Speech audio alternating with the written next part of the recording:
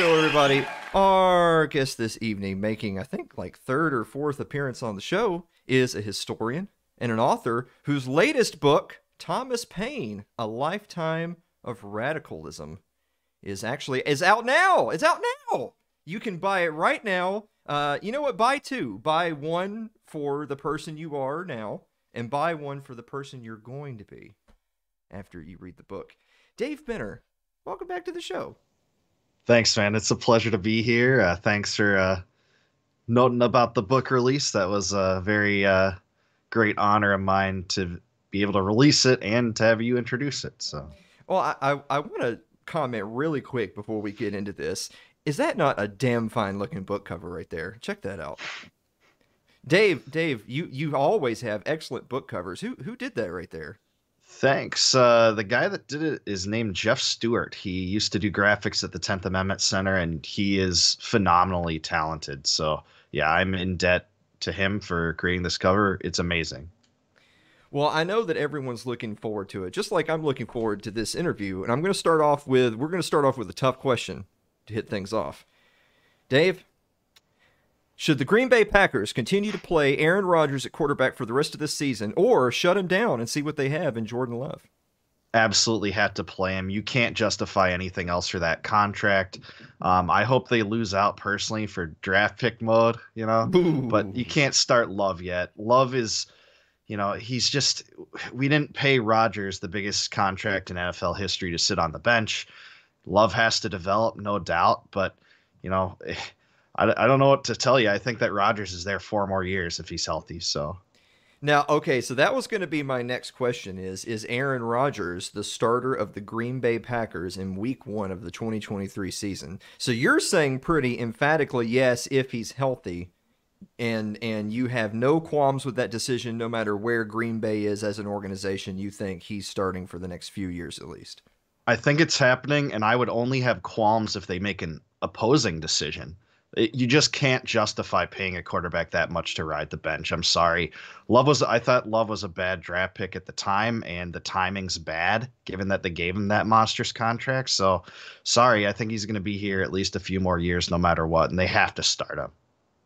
So do you think that Aaron Rodgers is going to feel as strongly about being the starting quarterback of the Green Bay Packers for the next 3 to 4 seasons as you do, if it looks a situation kind of similar to this year where 8, 10, 11 weeks into the season, you're not really in this thing?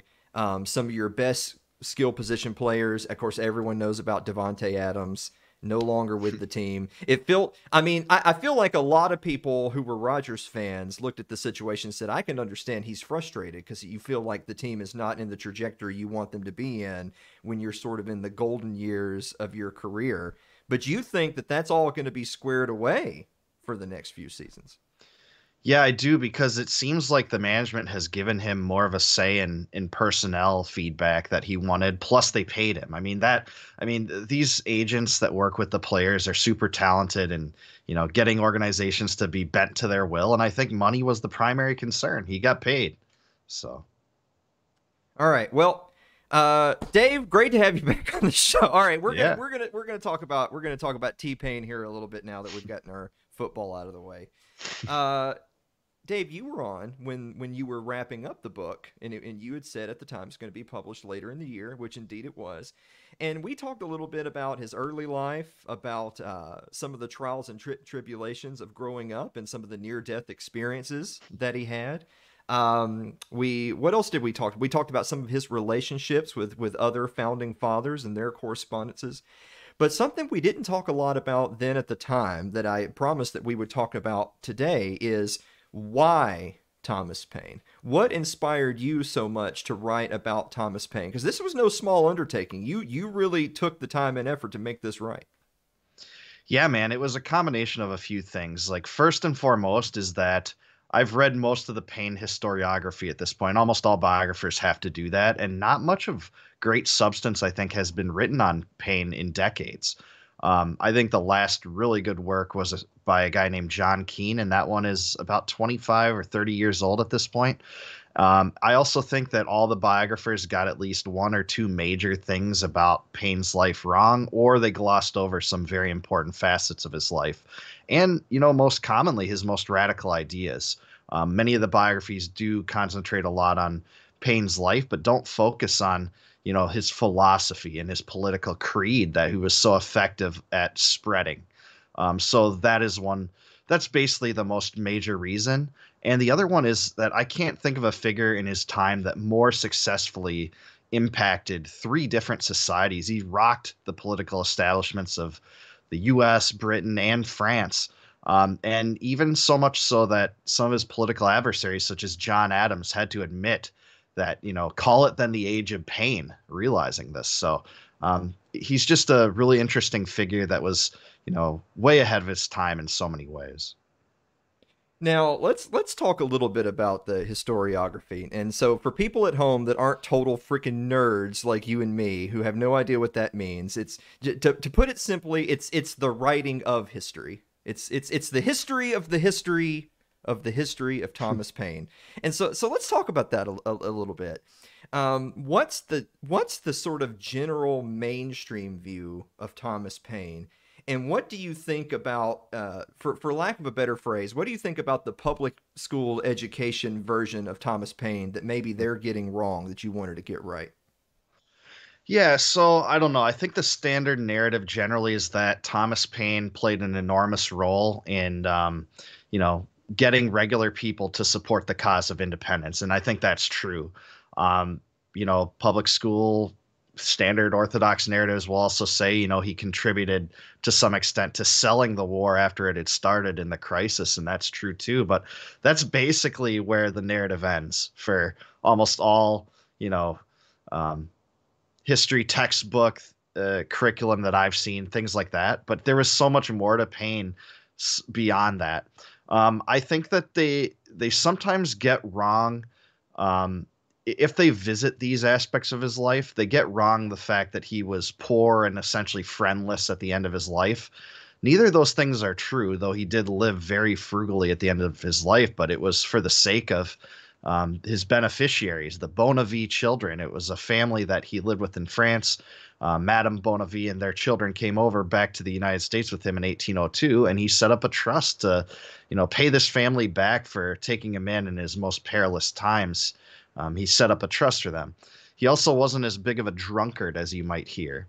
What is true, and the Orthodox narratives will admit this sometimes, is he was a pariah for sure, for two major reasons.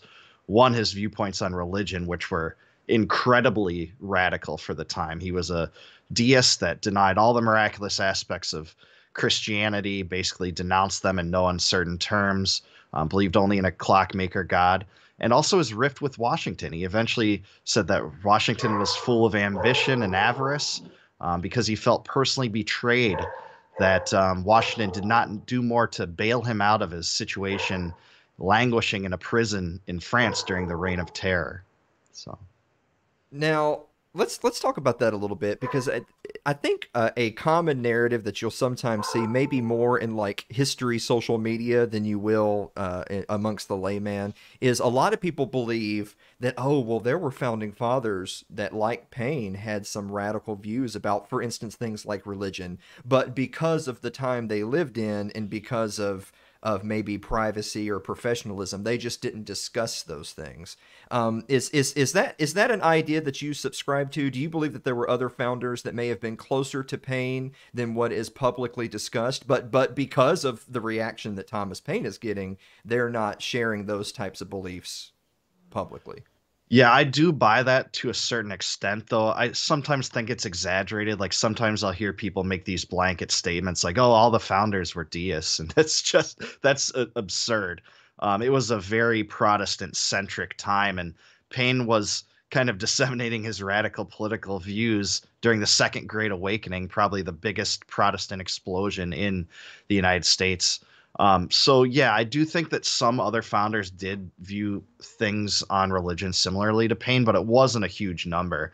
Ethan Allen certainly was. He was not really a founder, but Jefferson was the closest to Paine. And I think Jefferson was a little bit less of what you would call a deist than Paine, because I think you can find places in Jefferson's life where he prayed, which a deist would not have done, because a deist doesn't believe that God intervenes in the natural course of the world, and things like that. But Jefferson was definitely the closest kindred mind to Paine when it came to religion, and you can see that based upon his private correspondence and things like the Jefferson Bible, where he took a razor and glue and took out all the miraculous events of the Bible, and forged essentially his own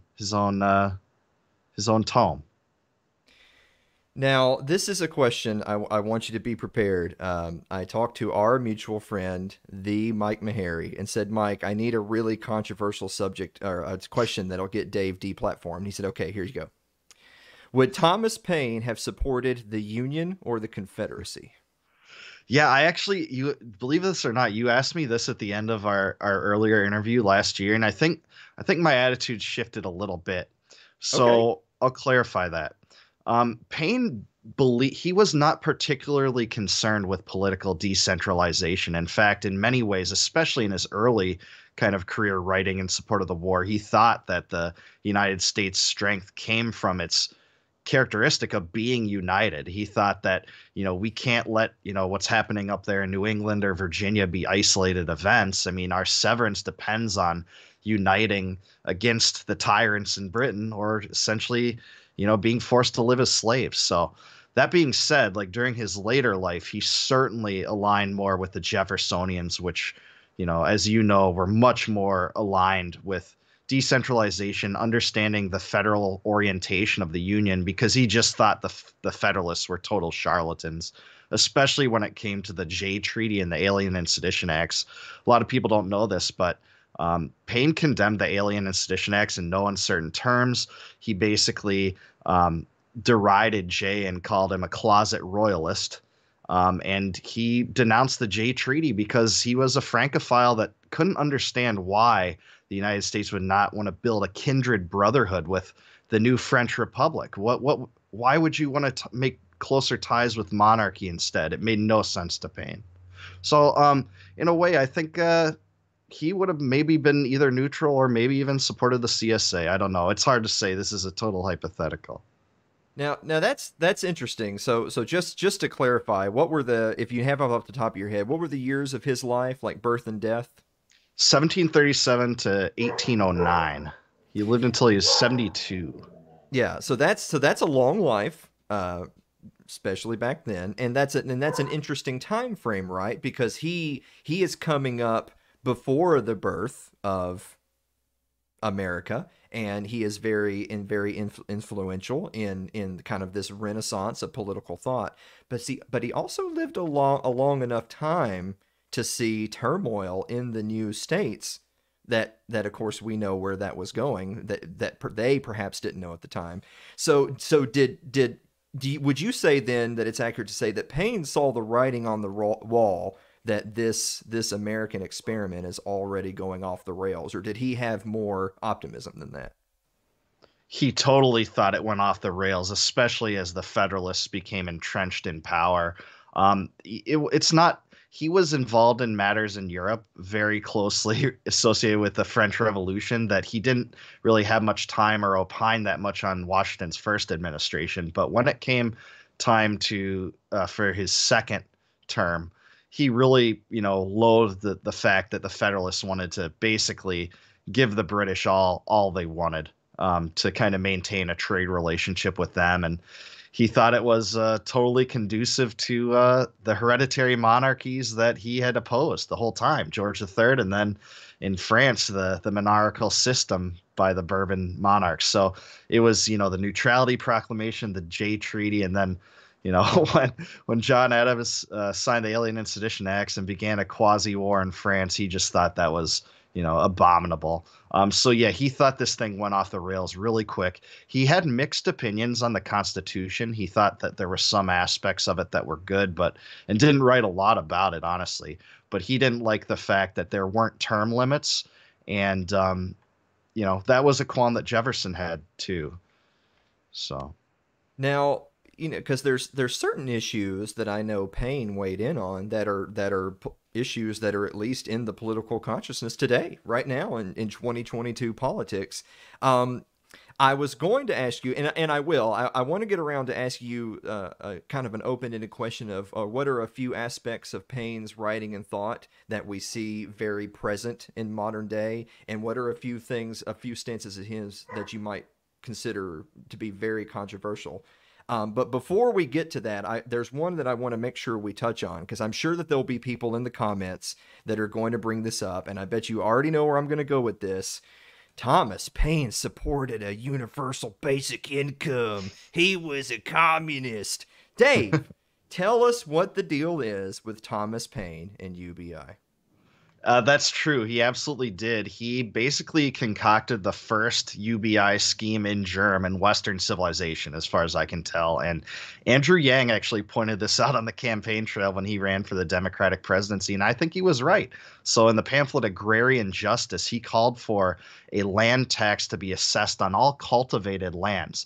And in a way, he was a Lockean. He believed that, property was given to mankind in the first place in the commons. And by using mankind's labor and combining it with those natural resources, you would create labor in the first kind. But where he diverged from Locke was he said, well, but it doesn't make sense that that land is now permanently owned only by another individual. Some portion of it belongs in the commons. So on that basis, he proposed an annual stipend to be given to everyone in a given society based on the proceeds of that land. So it's true. He supported a UBI. Now, this fell on deaf ears totally. It was never embraced by England where he intended it to be, or in France. And there's some things about this that we have to be fair to Paine too. I mean, he believed that debt itself was another form of slavery. So he wouldn't have supported any kind of scheme like this that, was based on debt and reckless fiat printing and endless monetary expansion and things like that. But that part is true. He also proposed really the first progressive income tax in Western civilization at the end of Rights of Man Part 2, public works projects, aid for the poor, aid for the elderly, in what really was a proto-welfare state. And he did all this again, falling on deaf ears, about, I think, 90 years before Bismarck implemented the first one. So all of this is true. But again, Paine didn't expect this to be funded through fiat or debt, and he really believed, and there was a truth in this, that England's onerous taxation system really did target people, and the landed lords in power had essentially accumulated a lot of wealth illegitimately. So he viewed it to some extent as a form of restitution. Now, whether or not we would justify it in that term is another question, but that is a truth. Well, we've already mentioned two, so I don't know if we need to keep on going on controversial opinions of Thomas Paine. So we'll switch gears and talk about name maybe a list of 2 or 3 things that are really central to Paine's writing and intellectual thought that, fast forward a century or two, have truly been ingrained into the American system. Yeah, so I really focus on 3 mostly in the book, and so I'll give you all 3. So one is the idea that we wouldn't live under a hereditary monarchy. I mean, this was an idea that was completely unheard of when Thomas Paine first kind of wrote about it in Common Sense and really expounded upon it in The Rights of Man. But now you don't think twice about that. The places where there are monarchs still in the world, they're mostly figureheads. And there are kind of totalitarian hereditary regimes, but it's certainly not the norm in the West. The other thing is the abolition of slavery. Paine was a devout abolitionist, another thing that's not written or said about him much, but even from his first writings, he practiced editorial discretion to publish a pamphlet in Philadelphia called African Slavery in America. It was a completely radical abolitionist tract, really the first one that had ever been printed of its kind in North America, that denounced slavery in no uncertain terms, called it an evil to participate in the slave trade, and said these people were entitled to natural rights. And, not everyone from his generation was like that. Many people actually did oppose slavery, but very few people, would have called for kind of those types of policy remedies. And the third is the outright disconnection of religion and the state. He focuses a lot on this in The Rights of Man and really points to the American system as a model for France to follow. He says, hey, look at what Virginia did. They severed all ties from the state, and now the state can't compel individuals to, adhere to a particular kind of religion, swear a religious oath, to assume governmental office or anything like that, because that's essentially slavery over man's mind. You're essentially commanding someone else's conscience, and he thought the creator wouldn't have wanted that. So those three things are, we don't even think about them. They're such the norm now. It's really interesting, and I know that you're choosing your words carefully, because you're not necessarily speaking for yourself. You're speaking sort of for Thomas Paine. So he would have been considered a heathen compared to a lot of the more religious types of his age, or even today, and yet he still thought of something like, for instance, the institution of slavery being something that the creator would consider to be abhorrent, but he followed that out to its logical conclusion. Well, what is slavery? That includes both the chattel slave in the field, but that includes also you living under a monarchy. That also includes debt. So, wow. I mean, that's very impressive for someone living in the late 18th century, early 19th century. I'll give you one more crack at that before we move on. Is there anything else? Because I know the book is out now. And this is not your first rodeo. You've written a number of books, including Compact of the Republic, which we've talked about on this very show. Is there anything now, looking back? I know the book hasn't been out too long. Is there anything looking back now that's kind of one of those immediate, I wish I had maybe clarified this or mentioned that? Or are you the type of person that you've washed your hands of it, you've moved on? Oh, man. It's such a good question. I spent so much time and so many years on this. In fact, I remember talking to you about writing this book, maybe part of it like 3.5 years ago. So yes. I'm really proud of the product. I've gotten good reviews on it and good feedback on it. I think I don't know if this was a good decision or not, but I focused a lot on the French Revolution, the things that were swirling around Paine at the time, even when he didn't have direct influence on that, for better or worse. Some people that enjoy that may like that fact, but that was, a conscious decision I made to write a lot about the French Revolution and how it affected Paine and influenced his life. And I don't know if that was the right decision or not. So I'll say that. But I'm very proud of this book. It's super exhaustive. I just looked at it. It's 450 pages total, including the notes and index. So I really did an exhaustive treatment. I'm proud of how I, covered the ideas first and foremost. So I don't really have many regrets about it. Well, really quick, let's talk up those reviews a little bit. I know you've gotten a lot of good reviews for the book. Tell the crowd at home a little bit about some of the important people who left little blurbs, who did some reviews, who maybe wrote a little line or two saying that they thought you did a fantastic job. Yeah, well, I am incredibly honored that I got the endorsement and blurb of Tom Woods, Kevin Gutzman, Brian McClanahan, Brad Berzer, Marco Bassani, and a few other individuals people that listen to this show may know. If you guys are wondering, I think that's like a who's who of the best American historians there are right now today. So I couldn't be more elated to get that kind of feedback from them. Definitely happy to receive that, but I also appreciate, anyone that's just interested in American history that buys it and lets me know what they think too. But yeah, extremely proud of those endorsements. Well, let's bring this full circle. What do Aaron Rodgers and Thomas Paine have best in common? Well, they both weren't very close to their family. Damn. I guess I'll go with that. I thought about that when you floated that question earlier in our kind of colloquial conversation, but that's what I'll say. I mean, Paine, Aaron Rodgers, it's all the tabloids and TMZ that I don't follow much, but apparently at one point he kind of, disconnected all ties with his family. Paine, tried to follow in his father's footsteps for a little bit in England, making stays for corsets, women's corsets. They are kind of structural underbindings to them, but really went off on his own from a young age and had very little contact with his family throughout the rest of his life. So there you go. How's that? Well, now the folks at home have the recipe for what you got to do to be a great man. You got to leave your wife and children behind. Be Tom Brady, not, I don't know, someone who's actually decent. All right, Dave, where can people go to support you? But most importantly, get the book. Yeah, absolutely. It's at go to http://davidbenner.square.site. So it's davidbenner.square.site. I have my online store there. You can order any of my books there, and I'll be happy to personalize it with a message of your choice. I won't write Nancy Pelosi rules or Kanye West 2024, though. So don't try that, but they are available there. What about Kanye West rules and Nancy Pelosi 2024? It just seems mutually abhorrent. I don't know. All right. Well, Dave, thank you so much for taking another trip with us down the It's Too Late highway.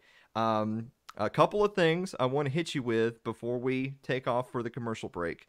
The first one is, now you have promised a personalized copy for me with something of a neo-Confederate nature, so I very much look forward to that. But as you know, having been an alumni of It's Too Late, we got to get you out of here on this one. Are you ready for the bonus round? Oh, man, I can't wait. All I know is I'm going to be wrong, but let's give this a crack.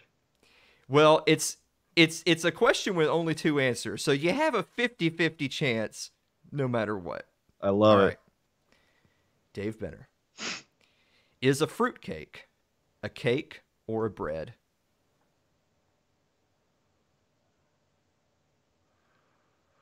A bread. Oh, Dave, no! I'm not a fruitcake specialist, man. You can't blame me. You hate to see it. So Dave, here's the answer, because I didn't make this up. So bread, of course, is leavened with yeast, but cake is chemically leavened with lots of sugar added. Now, a fruitcake is a special type of thing called a quick bread. But even though it's called a quick bread is by definition a cake. Therefore, a fruitcake is a cake. I'm so sorry, Dave, but we'll try again next time. It's sick how deep you dive into this, man. Talk about the historiography. You know the historiography of foods, man. Ladies and gentlemen, I spent about 7 minutes getting ready for my interview with Dave Benner, but about 45 minutes getting ready for the fruitcake question. Dave, we'll try again sometime next year. What do you say? Sounds good, man. We can do that.